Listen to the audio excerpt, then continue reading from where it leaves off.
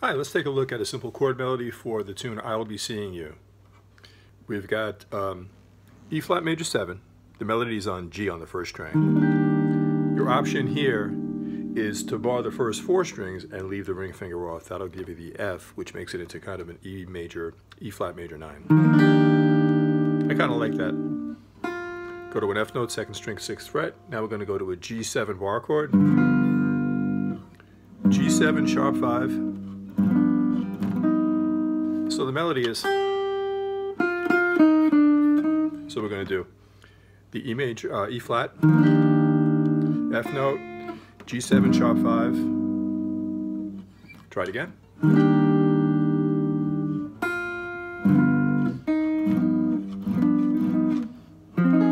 This is F minor 7 with A flat on top. G note. Now keep the G on top of C7.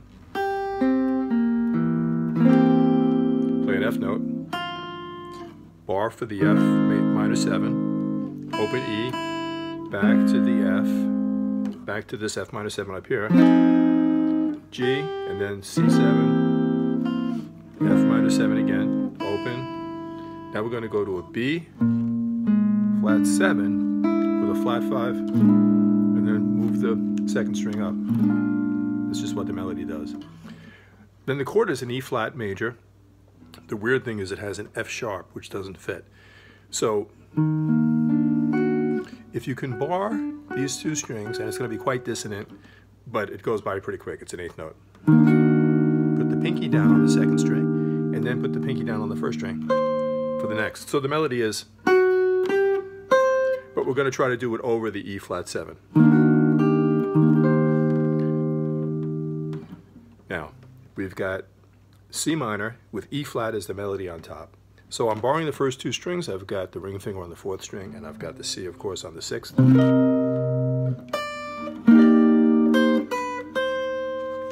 Okay. Now we've got F minor 7, but with the E flat on the 1st string. D, D, C, B natural, C. Now we're going to do, it's an F minor 9, but with B flat on the bottom. That's the B flat 7. Now, B flat 7, but with the sharp 5. So play the 1st string.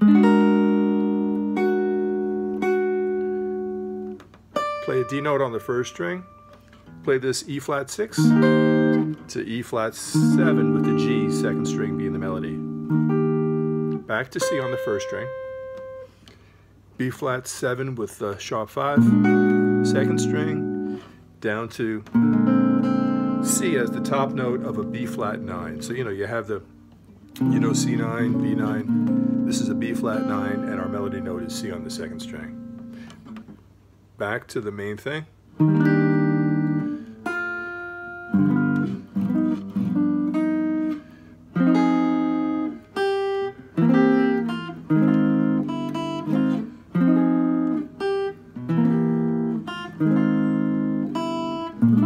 This is the B flat 7 with the flat 5, and then going to the regular. Here's the nice change. G half diminished. Okay, so what this is, we're barring the first 3 strings at the 6th fret with the pinky. We've got this on the 4th string. We've got the G on the 6th.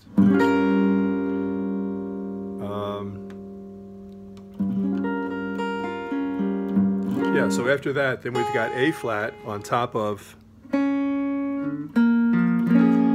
minor 7 flat 5, G half diminished down here. So let's just try it again.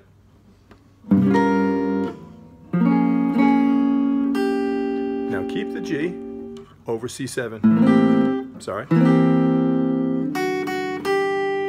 Go up to an F minor 7. All the way through to the 1st string. Now 2nd string, you're going to grab the B flat and the A flat, and then you're going to play this G7 with the D as the melody. Now you're going to play this G. Okay. Let's go back to here. G half diminished.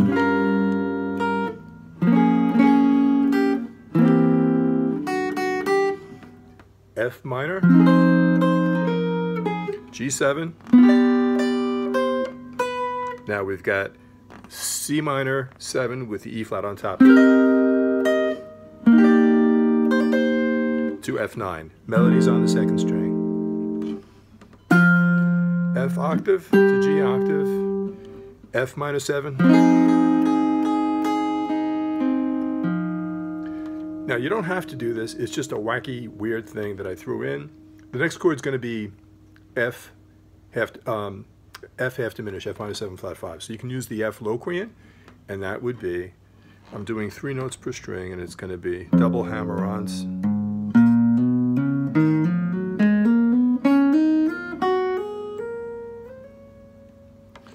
And then jump back to the melody, but I'll be singing you. And then we have, you know, an E flat major, B flat 7 sharp 5, and then just for something different, I went down to this, which is E flat major 7 first inversion, G flat minor 6, and then it's an E flat major 9 with B flat in the bass. Hope you like the tune. I've always loved it. Rahsaan Roland Kirk, a multi-instrumentalist horn player, has a great version. And you know, it's lots, I think Bing Crosby and lots of people like that, maybe Frank Sinatra, but it's a really good old tune from 1938.